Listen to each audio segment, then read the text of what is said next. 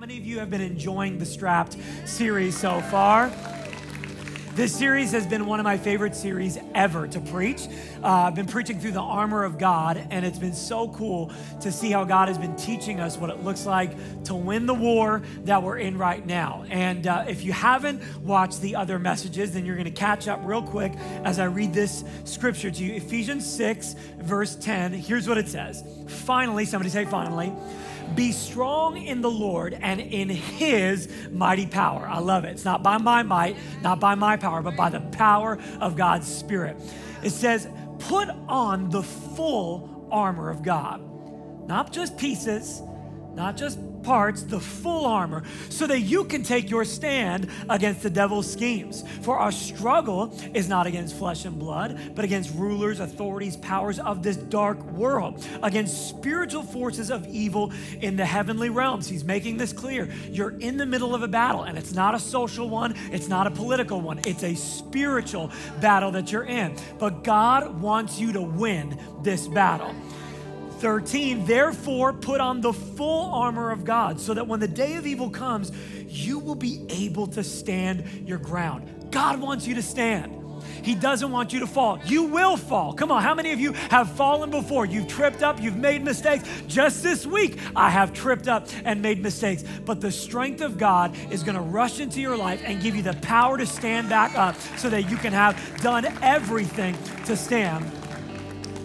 Then verse 17, today we get to talk about this piece of the armor. So we've talked about the belt of truth, the breastplate of righteousness, the shoes of peace, the shield of faith. Today I get to teach you on the helmet of salvation. So I want you to bow your heads and close your eyes. I'm gonna pray, and then we're gonna get into this. Father, I ask right now that this wouldn't just be information, let it be impartation.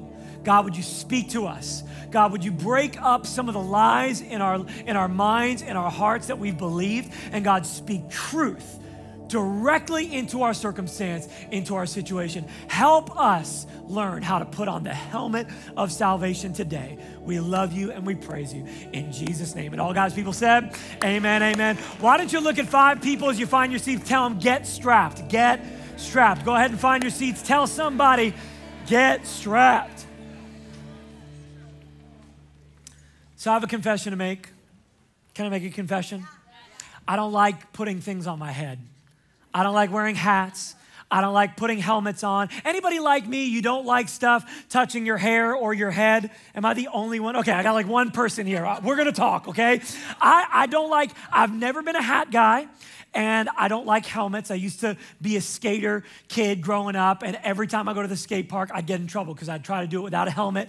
And they would always tell me, you've got to protect your head. But I don't like helmets because I don't like things touching my hair. I've always had high volume hair. Can I take you through a journey for a second on some of the hairstyles that I've had over the years? So obviously, I got a little bit of a vertical here. I'm a short guy, so this gives me a few inches in height. But there's a reason why I have hair like this, and I'm gonna take you on a journey. So let's go back to college. These are my college days. This is my college hair. Y'all remember that phone? That was like revolutionary, the LG flip phone. Inside it was a keyboard, and then the front was a touchscreen. That was a dope phone. So I got the mohawk here, and that was quite a phase. So the mohawk has kind of changed shapes a little bit. Now it's kind of like a white dude's flat top, but I'm rocking it. Okay, go to high school. This was my high school hair. So this was in my band days. It wasn't vertical, but I did have the mushroom swoop on the side. Y'all, did anybody else have that haircut? Just me? Okay, cool. Nate did. Okay, our youth pastor. Okay, next one. This was like kind of junior high. So this is like every Italian dude in New York had this haircut. So that's what I was. It's like the Guido kind of Liberty Spikes meets blowout hairstyle that I had. So let me explain to you, there's a reason why I've had hair like this. Because when I was a kid, I was born a little different. And I always kind of felt the need to overcompensate a little bit. Let's throw that baby picture or child picture up. So do you see the wingspan on those ears? I literally would get made fun of at school. They would call me a wingnut. Y'all know what a wingnut is?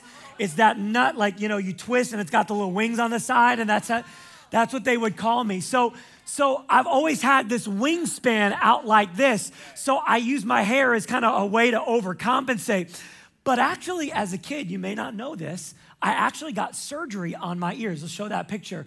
I had to wear this bandage helmet thing for like a month at school. So this is where like my trauma comes in from wearing stuff on my head. I don't appreciate it. I don't like it. I don't wear hats. I don't like helmets. That's just the way it is, okay? I was thinking about that this week, and I was thinking about how for my whole life, I would go out and skate, and I would do things where I kind of needed to wear a helmet, but I didn't like to put it on because it would mess up my hair.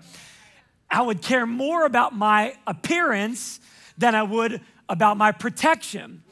And I was thinking about you this week. I was thinking about the church this week. And I was thinking about how I think many of us in church sometimes get more concerned with maintaining our outward appearance that we actually neglect protecting our most prized possession. The very thing that is the center of everything in our lives is the mind. There's a reason why there are things that protect the brain, that protect your mindset. And here's why: your mindset matters. The way you think and process information is one of the most important things about you. In fact, your brain is one of the most important organs that you have. And we've talked about the armor. We've talked about the breastplate and how it covers your heart. Your heart is an extremely important organ, but you can get a heart transplant. You could get a lung transplant. You could get a liver transplant. I even found out this week you could get a face transplant. Did you know this? They could even transplant hands, that crazy stuff, but they can't transplant a brain. You can't replace your mindset with somebody else's. And I think it's because the mindset is so complex and so interconnected. It really is a process of an ongoing journey of development. And if you can't replace your mindset, I need you to hear me today. You must at all costs protect your mindset. The Bible says that what a man thinks, so is he. How you process your perspective in life, the way you view yourself and the way you view the world is the most important thing about you. Your mindset is a product of this ongoing process of what you put into it, what you dwell upon, and what comes out of it. And I think in our generation, we have a mindset problem. If we were to be honest, we are all struggling with the war inside of our mind.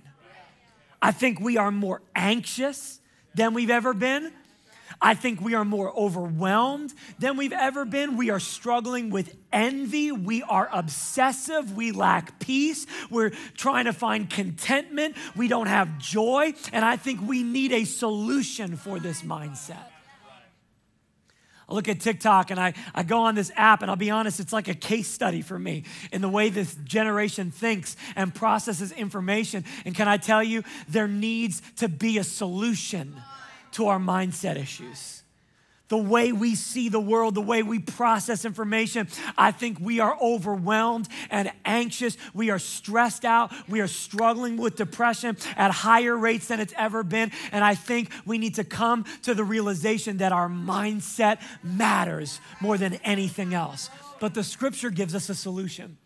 The Bible says there's an answer. The scripture says that the safeguard for your mindset is the helmet of salvation. Now, it's been really fun preaching through the armor.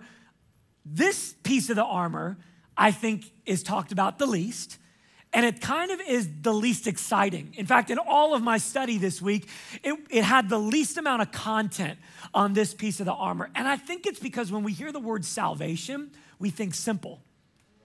Like it's the thing you do when you raise your hand at the end of the experience and say yes to Jesus, and that's it. Salvation is just a moment where you make a decision and you get saved and you become a Christian, and then all the good stuff comes later. But salvation is this simple, singular moment. And I came to tell you, salvation is so much bigger than that. Salvation is so much greater than that. So what is salvation? If we're talking about the helmet of salvation, what is salvation? Simply put, salvation is total transformation. Complete and utter transformation. My wife and I, we love HGTV. Any HGTV fans? We love this channel. We love almost every show on that channel. Love Fixer Upper. There's a new show we like, Good Bones. We like that show. Hometown, we like that show. Last night we were watching Love It or List It. We enjoy that show. But y'all remember Extreme Home Makeover? Yes. Like, this show was on another level because like all the shows now, they try to kind of like mimic the way that they did that show, but they don't come close because Extreme Home Makeover was like extreme emotional roller coaster for an hour, right? Like you would be laughing and, enjoying, and then all of a sudden in a split second, you're sobbing, like just crying because they would find these people with these crazy inspirational stories that make you feel like a horrible person. You're like, I'm really not a good person. Like there are people out there like this. They have like 7 kids of their own, 15 adopted kids, 30,000 foster kids, and like somehow work at a nonprofit while also running a business and like, adopting pets that have been on the streets. And you're like, who are these people? But you just want them, to have the most incredible home. So, you're watching this and the renovation process is incredible. They kind of go throughout the whole house and they rip apart what's not working and they install all this amazing stuff. They always put kind of like a surprise in there that they don't tell the family about. And at the end, that's my favorite part. It's kind of annoying because, they get you outside in front of the house with a big truck with the picture of the old house, and they're like, are you ready? And we're like, yes. We're all like kind of like on the edge of emotional breakdown. And they're like, all right, are you really ready? We're like, yeah. And they're like, here we go. Commercial break. You're like, are you serious? Finally come back from commercial. They do it all over again. Are you ready? Then they move that bus, and they move the bus, and it's like, you lose it. You know what I mean? Like you're watching this family, the children are like, Daddy, Ma! And everybody's sobbing. We're all crying because it's amazing. Like it just feels so good because these people, their whole life is about to be flipped upside down. And what's crazy is some of these people have such an intense emotional reaction that they can't like even move. They're just standing there crying, shaking, and they're saying things like, that's not our house. This isn't real life. They're freaking out. And I'm watching them just stand there, and I'm just like, go inside. Like, we want to see it. We want to see your reaction. And it feels like it takes them forever just to take a step inside. And I was thinking about you this week, and I was wondering how many of us stand outside the total transformation that God has done in our lives. Everything's been flipped upside down, revolutionized, changed from the inside out, and we're so excited about it. But you gotta go inside. You've gotta experience everything that's been provided for you. Salvation is not just an announcement we get excited about. It's an experience that changes every area of your life. If salvation is just the moment you raise your hand and say yes to God, then yeah, salvation is the most simple aspect of your walk with Jesus. But salvation is so much more than that. I need you to understand that salvation is not simply a destination of heaven in the future. It's a manifestation of heaven here and now. It's total transformation right now. The word in the Greek for salvation is sozo. It means saved, healed, delivered, set free, sanctified, spirit-filled. It's a complete package. It's not just one area of your life. It's every area of your life. That's what the gospel does. The gospel offers a full body experience of transformation, but it starts here. See, salvation isn't just fire insurance that saves us from hell. No, salvation is the freedom to live in the reality of heaven. But you have to walk in the door. You have to enter into the transformed space of what God has prepared for you. And I think we've reduced salvation to being this nice little story. But it's not a nice little story. It's a life-changing substance. You can't wrap your head around it. Have you ever just tried to think about God? Like a God who wasn't created and didn't have origin, yet he has always been and he always will be and he is right now. Your mind just starts to break down. You can't wrap your head around salvation, but you never were supposed to. The Bible says salvation was supposed to be wrapped around you. That's how it works. The power of the gospel literally wraps itself around your life. God has transformed your house. He's flipped it upside down, but you have to walk in the door. It's a supernatural shift in every area of your life. So let me explain practically what salvation looks like, because I believe there's three facets to salvation you need to understand today. The first is that salvation starts with your identity, who you are, which is the great question, right? Who am I? What am I here for? What's my purpose? What am I doing? And we reduce identity down to what we do, but it's so much more than what you do. You're not a human doing, you're a human being. There's a state of being that God wants to bring you into where he reveals who you are. And you know how he does that? He reveals whose you are. It's not enough to know who you are. You need to know whose you are. Who do you belong to? Who claims your life? And you can say, well, I do me. I live my own life. I make my own decisions. Sorry, you're a created being. Regardless of whether you know it or not, you belong to somebody. The Bible says before Christ, we belonged to the darkness of this world. We belonged to sin and death, but once Christ saved us and brought us in, we belong to Jesus. What does that mean? In 1 Corinthians 3, it says, you are of Christ and Christ is of God. That means that you are of God. Your origin, everything is tied back to God.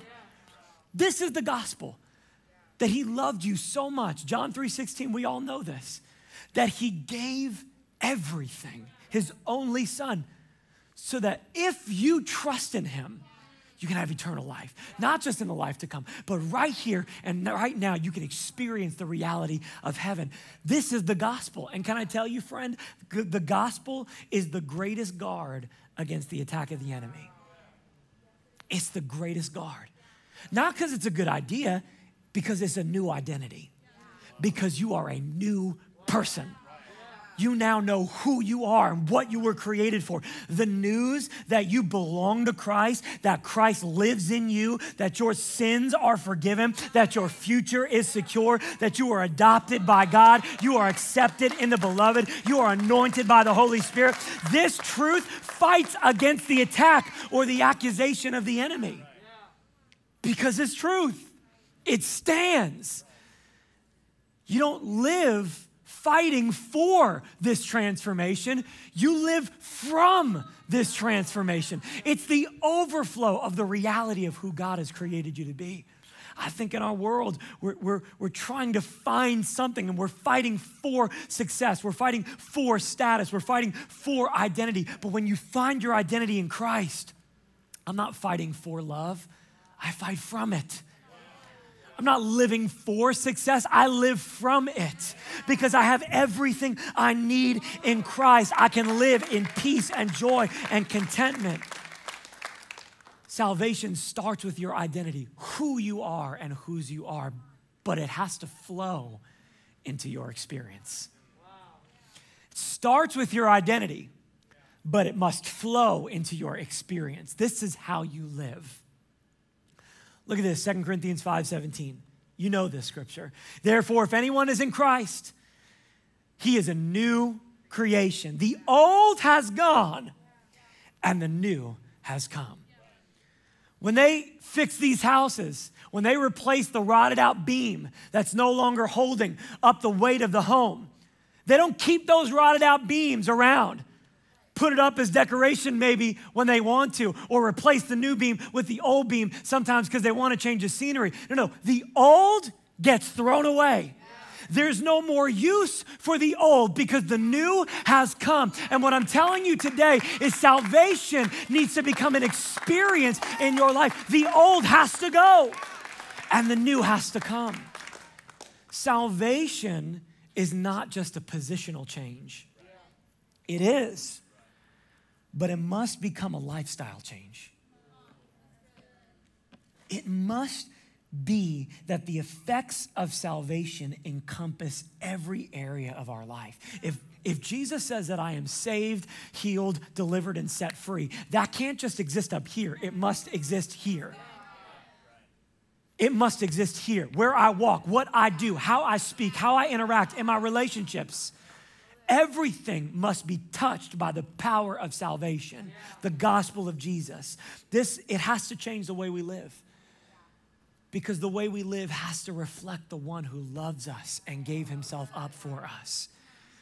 It starts with our identity. You know, in church, you know what we do? We flip this around. We try to fix people's behaviors before we address their belief system. And what I've learned in life is that my behavior is really just a byproduct of what I believe. If I believe that I'm messed up, that I'm no good, that I'll never amount to anything, then I'll behave like I'm messed up, no good, and I don't amount to anything. But if I know that I'm loved, if I know that I'm chosen, if I know that God is for me, then who can be against me? My behavior will be a byproduct of the belief system that God is truly with me. And maybe today it's time to stop with the religious, trying to fix all the little behaviors, and it's time to come into a right alignment with the belief system, with the gospel of Jesus Christ. When you're not good enough, he is. Hey, dads, when you fail, he doesn't. When you lose faith, he is faithful. When you're not strong enough, he is. When you can't provide, he is your provider. I want you to know that trust in Jesus, trust in God is the strength of our life, but it has to affect our experiences, how we live. And lastly, this is what I love about salvation. It starts with my identity. It flows into my experience, but then it provides me assurance. Wow. Look at this scripture. Jesus says in 1 John 5:13, the writer says, "These things I've written to you who believe in the name of the Son of God, so that you may know you have eternal life." Another translation says, "So you may be sure of it." This is the secret sauce to Christianity. The secret sauce to salvation is that you can be sure of it. One of the number one questions I always get from people is, "Pastor, how do I know I'm going to heaven? How do I know that I'm saved?" Sometimes I don't know. The Bible says you can be sure that if you put your faith in Jesus, not in you, if you put your faith in Jesus, you can know where you're going after you die. You can know that you belong to Jesus right now. You can know that you're filled with the Spirit. It's assurance. And isn't that what we're all longing for? I mean, in every area, we're all looking to be sure of it. In our relationships, right? You're just looking to be sure that they really feel what they say they feel. Come on, I just need to be sure. Some of us, we don't get into relationships anymore because we don't believe that they're actually sure of what they say. I want assurance. Sign the contract. I ain't having a conversation unless I know where this is going. We want assurance in our jobs. I don't want to put in all this work unless I know that the path leads to promotion. I want assurance in any area of my life, in my future, with my destiny, that if I step out and take a risk, God will come through and bring me to where he's called me to be. But no area of life can offer us this type of assurance except for salvation. It is the secret sauce to Christianity, and that is you can be sure, you can have peace, you can rest easy, not because it's dependent on you. Everything in our lives is shaky and wavering, but the firm foundation of the gospel of Jesus Christ remains the same. Salvation is the solution for protection over our perspective, over our mindset. This is the answer that God has provided for us. It's a total body experience. It's a complete transformation. But if you want this protection in your life, you need to put it on. It says, put on the helmet of salvation. So we've talked about salvation. Let's talk about the helmet. What does the helmet do? Simply, practically, a helmet guards the mind. That's what it's intended to do. It's intended to protect your processor. I was doing some research this week looking into the evolution of NFL helmets over the years. Remember when they first came out with these things? It was just a shell, some of them leather. It was rough. Like, how did they handle these hits back then? Over the years, they've learned to perfect it. It's not perfect yet, but they're working on it. And as I was looking at the newest version of these NFL helmets, I saw kind of each layer that they've built. The outer layer is this hard shell. In between that shell and the interior, there's kind of this thick layer of columns that move. And what they do is they mitigate any hit in any direction and absorb the blow. Inside of that is another hard shell. And on the other side of that are these pads that make it comfortable for the player to wear. All of this protection they've realized they need because some of these hits, I mean, have you watched some of these reels on YouTube? Like, these hits are hard. And it's causing concussions, it's causing damage, and so they need to do whatever they need to do to protect what's inside because the mind matters. And as I did some research into the Roman centurions' helmets that Paul is talking about in Ephesians, they were actually constructed in a very similar way. It says the outside of it was iron or bronze. It was a hard metal that would be able to oppose any attack of whether it was an arrow or a sword or an axe. But inside, there was this sponge-like padding that would create comfort and protection for the head. The helmet was designed to help absorb the hits. That's what it's created for. So what are we being hit with?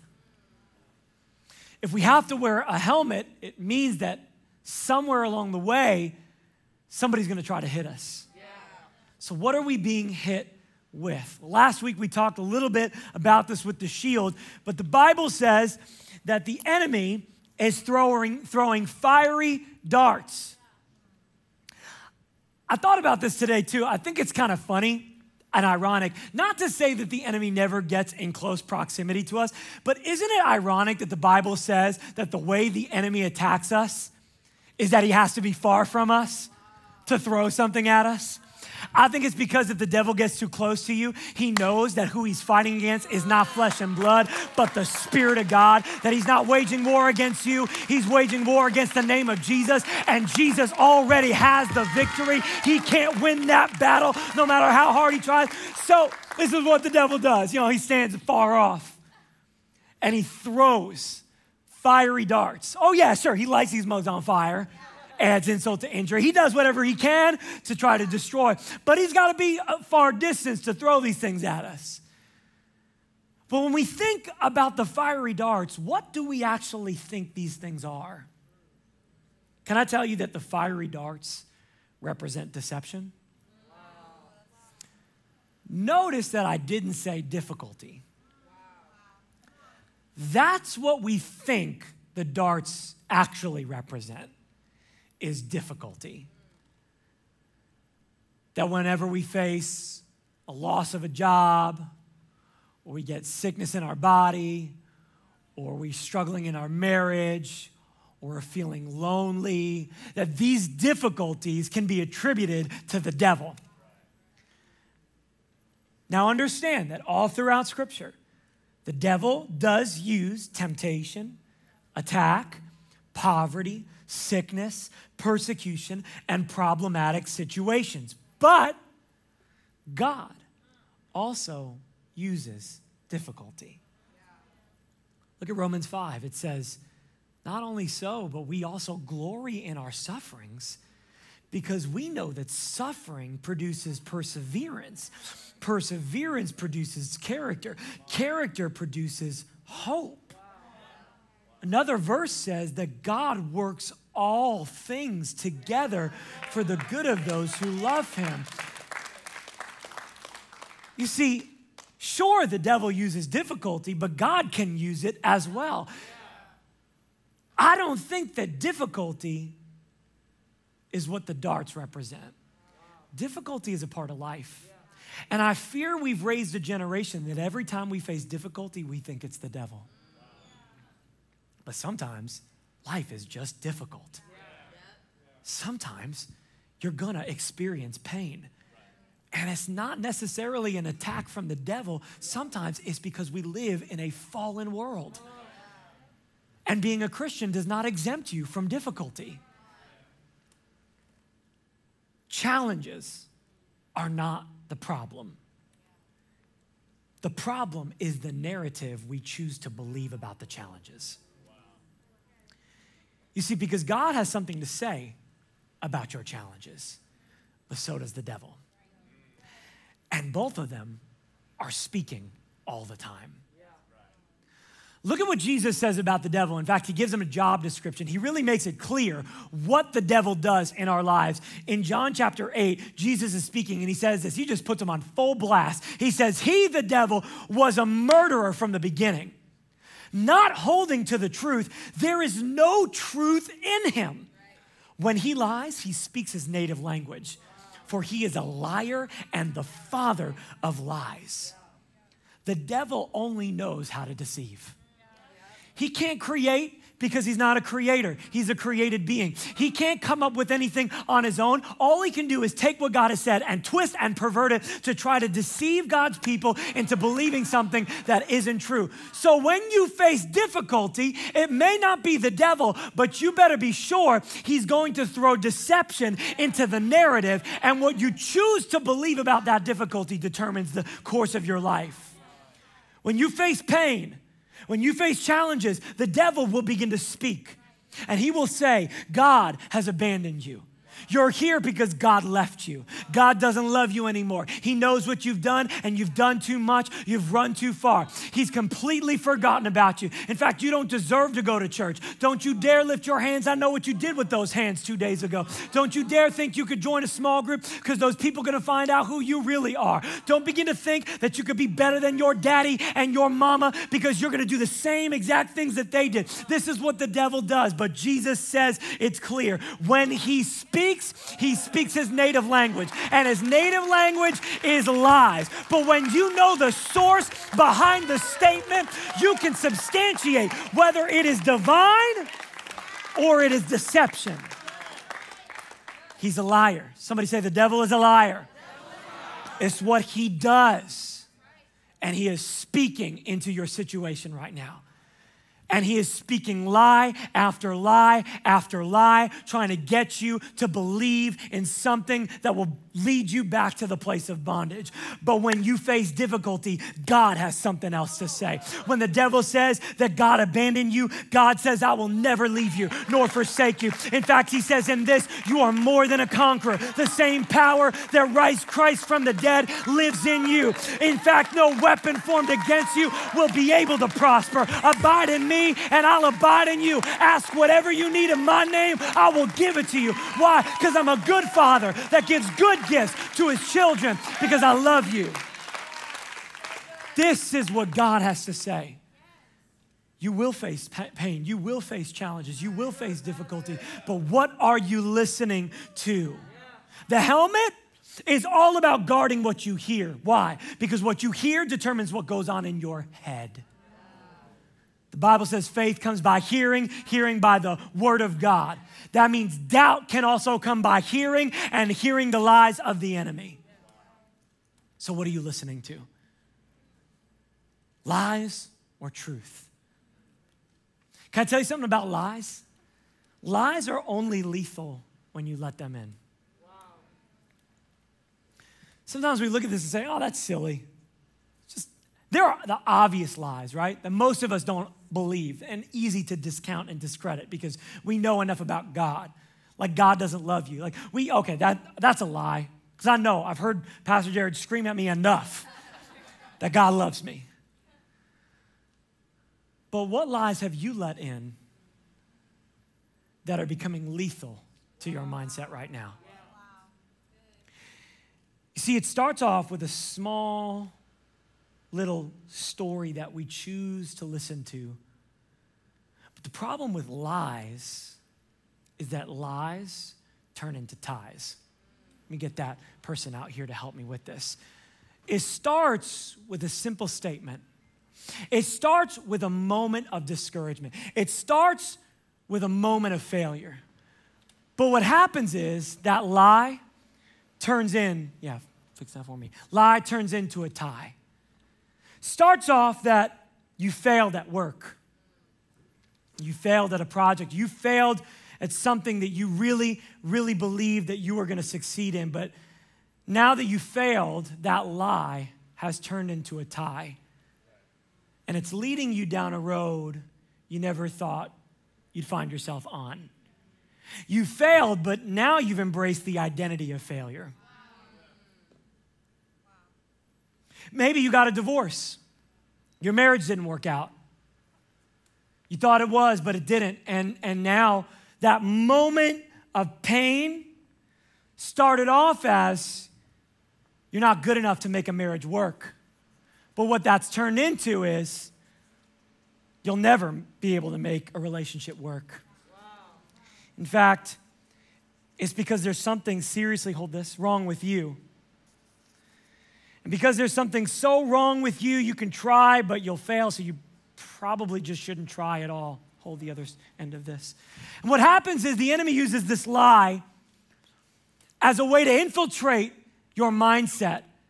And when you let the lie in, what you don't know is that the lie is attached to something so much darker and so much deeper that it started here, but you're going to end up there. Have you ever seen in movies or in warfare, they'll take an arrow or something that they'll throw over the wall of a fortress that they can't penetrate, and it'll hook on into a foothold. And what will happen is they'll use that little foothold as a way to access entrance into the fortress. This is what lies do inside of your mind. You were rejected. So now, because you've embraced the small lie, you see yourself as garbage and rubbish. The doctor gave you a diagnosis. Now, you're preparing for death. It started off as one moment, one lie, but because you let this lie into your mind, it is now tied to a narrative that the enemy is telling you over your life, over your future, and you are now attached. No matter how far you try to go, you are attached. You are tied to this lie, and deception will continue to draw you in deeper and deeper until you lose faith. Maybe somebody hurt you in church. Maybe somebody didn't treat you right. And that one moment of pain, yes, it hurt, but because you've held on to it, you've let it infiltrate your mind, now you are tied to a fence. You don't trust anybody. You walk around, you jump from place to place because you don't let anybody into your heart. And the only person that's being affected by this burden is the one that's in bondage to this tie. What lies have you let in? That started small, but have now become so significant that they've locked you into a prison of the wrong perspective. I came to tell somebody today that though you may be experiencing temporary discomfort and difficulty, you do not have to embrace the toxic deception of the devil. Yes, you may be facing pain, but that doesn't mean you have to believe the narrative that he is proclaiming over your life. Hear me. The storm might be surrounding you, but the storm doesn't have to get inside of you. Life may be difficult, but today it's time to dismantle the lies. You are not defined by your storm. You are defined by salvation. You are not going to die in your pain. You are developing through your pain. And though weeping endures for the night, joy comes in the morning.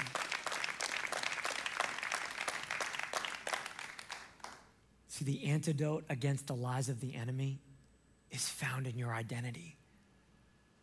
You got to know who you are and whose you are, because if you don't know who you are, you can't discern between the voice of the lie and the voice of truth. Look at what Jesus says in John 8:47.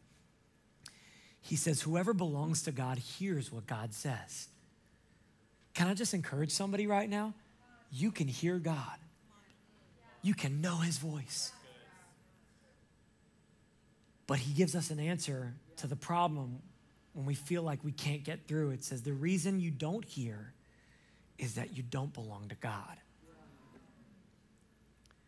Have you given your life to this world? Because if you have, it's going to be really hard to hear the voice of truth. But when you belong to Jesus and you're hanging out, covered, your head guarded by the helmet of salvation, you know truth. So that when the lies come, and they will, just because you're protected, just because you're guarded, does not mean he's not gonna come attack with lies that he throws at you, but you can discern the difference between a lie and the truth of God's word. Why? Because my mind is wrapped in the gospel. It's wrapped in salvation. It is wrapped in truth.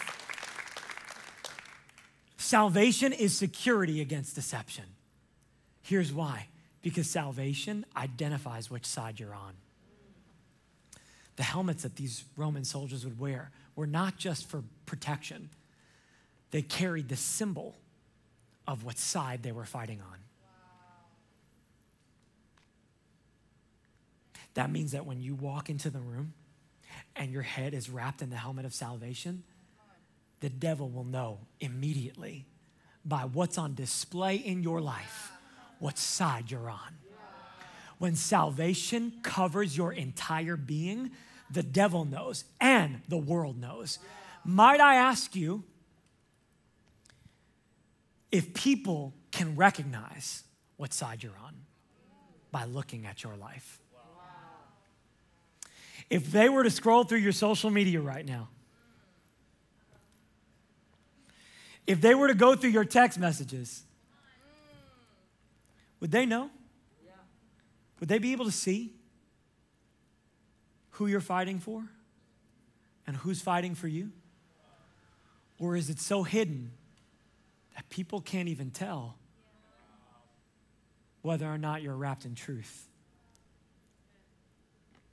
Salvation must be on display before the enemy ever tries to deceive you. Yes, that means you're going to have a target on your head, but it also means you carry triumph with you wherever you go. So how do we apply this in our lives? How do we use this defense? How do we make it practical? We apply the helmet of salvation simply by regularly renewing the mind.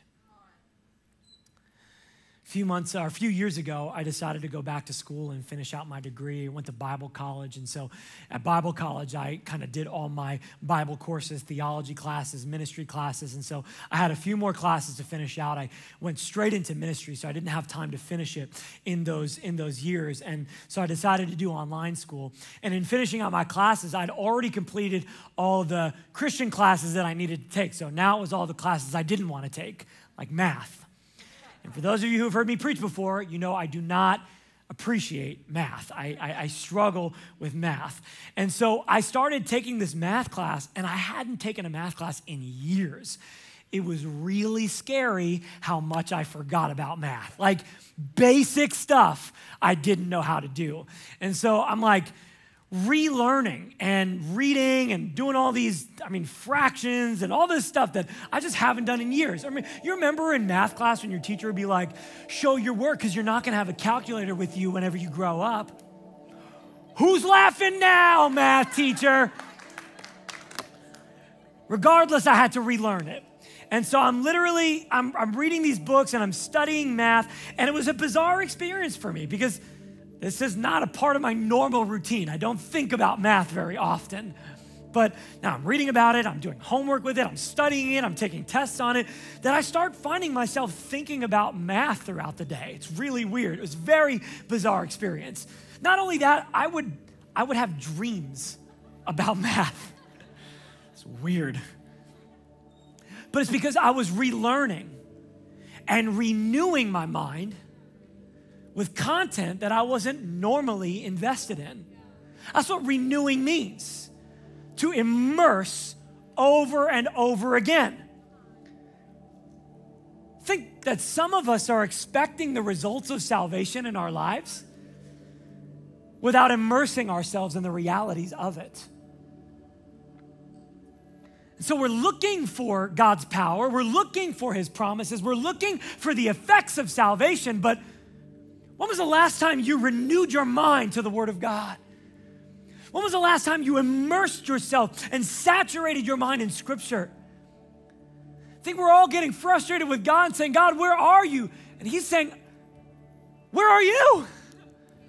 I gave you everything you need, but you have to renew your mind to the reality of what my promises are for your life. You cannot experience what you are not investing in. So what does this look like for us? To apply the helmet of salvation in our lives, it means that we must constantly immerse ourselves in our new identity. You become what you behold. What you see, what you hear, what you view determines the course of your life. And you become what you behold. And I wonder if we're spending so much time on this that we're becoming the image of this world and not becoming the image of Christ. Look at what Paul said in Romans chapter 12. He said, do not conform to the pattern of this world. This world is going to try to force you in, bully you in, pressure you in to looking like this, saying these things, posting that stuff. It's going to try to conform you into its image. But he says, don't be conformed by the world. Be transformed by the renewing of your mind so that you can reflect the image of freedom, which comes from knowing Jesus. The way that we receive the miracle of salvation is by renewing our mind with salvation. It starts by immersing ourselves in the true identity of who God's created us to be. Maybe it's time to stop spending so much of your mental energy allowing this world to define your values, your habits, your perspectives, your practices. If we do that, we can't be surprised when we start having the same mindset as the world. Anxious, fearful, worried, stressed, depressed, discouraged. But that's not the mind of Christ. But when you submit your soul to the Spirit of salvation, it changes everything. It gives us the mind of Christ that has peace, joy, contentment, strength. You will begin to manifest salvation in every circumstance. You got to renew your mind. Get in the Word of God. Spend time around godly community. Get in church. Start serving. Be invested in this lifestyle. But it's not enough to renew your mind, because you can renew your mind all day, but the enemy is still going to throw lies into your mindset. No matter how hard you try, he's still going to do what he does, which is lie. That means you have to reject what God has not revealed. If God did not reveal this, you reject it. If God did not say this, you reject it. If God did not speak this, you reject it. You've got to learn how to discern what is deception in your life and look at that lie and say, in Jesus' name, I rebuke that. I will not believe. I will not let that in. I will not embrace a lie that my God did not speak. I know what the Word of God says. And so right now, I speak against that deception. You got to learn how to reject and oppose the attack of the enemy by knowing the truth and allowing salvation to guard your mindset. I want you to stand to your feet today as we close. I want to ask you, what lies have you let in? What lies have become ties in your life that have chained you to deception? Areas in your life where you feel just broken. Today, I want to pray that the power of salvation would break off every deception and would speak a better word over your life.